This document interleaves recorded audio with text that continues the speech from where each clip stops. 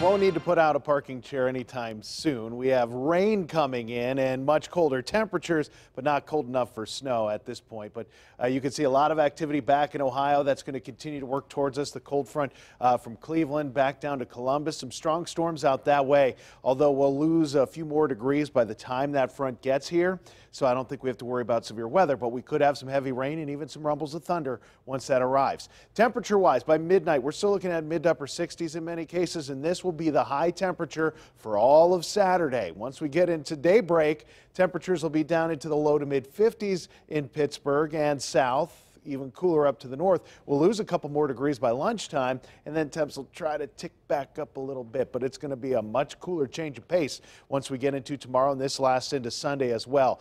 Frigid start to the day there. Temperatures struggle to get to the mid 50s for Sunday, so just know that if you like the heat and the sunshine that we've had, it's not going to be quite the same into the weekend. Now, we do have that rain and thunderstorm activity that's going to be passing through, and early in the morning, a little rain left over, especially up into the ridges. That gets out of here, and while it'll dry up, and we'll see a little sunshine breaking out, it is going to be a chilly day. Same deal Sunday. I think most of the day is going to be dry. South of I-70, you might run into a little shower with a disturbance that's trying to pass by that way.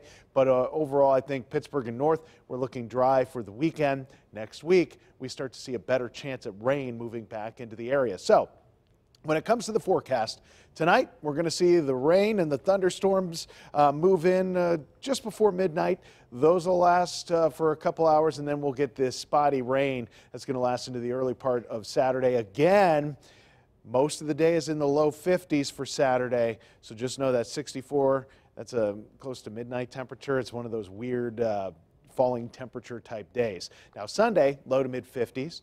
Monday, 60, and then Tuesday, you're looking at some occasional showers before we get those skies to clear out a little bit for Wednesday. But several chances of rain in the new week and several days with cooler temperatures.